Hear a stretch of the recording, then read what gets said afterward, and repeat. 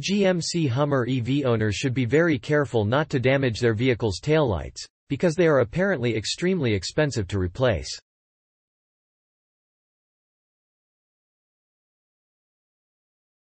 One owner was recently quoted $4.040 not including labor for the replacement of the passenger side taillight, which seems quite steep, even for an expensive, premium vehicle like the new electric Humvee.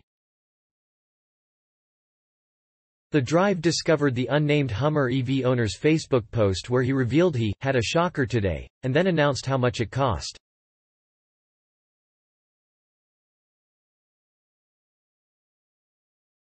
It has to be among the most expensive rear lights in the industry, even more expensive than a Cadillac Escalade rear light, which costs a little over $1.300.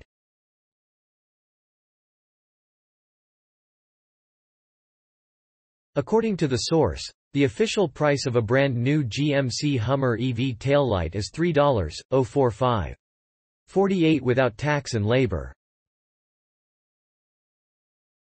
If you had to replace both, that would be $6.090.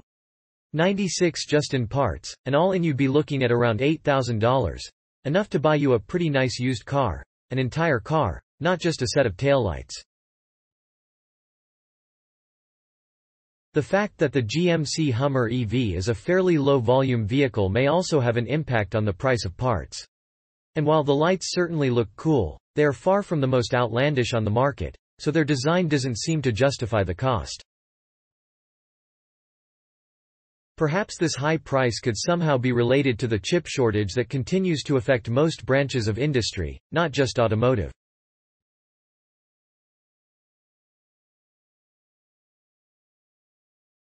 The light modules do have microcontrollers inside, allowing them to not only function, but also perform various animations.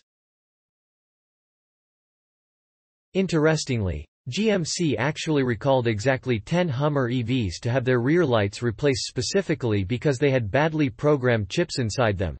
This apparently could not have been solved through a simple software update.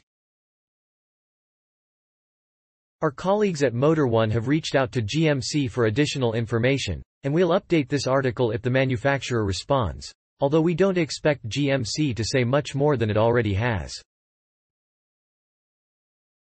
Thanks for watching. Credits to InsideEVs.com and Spied Build LLC.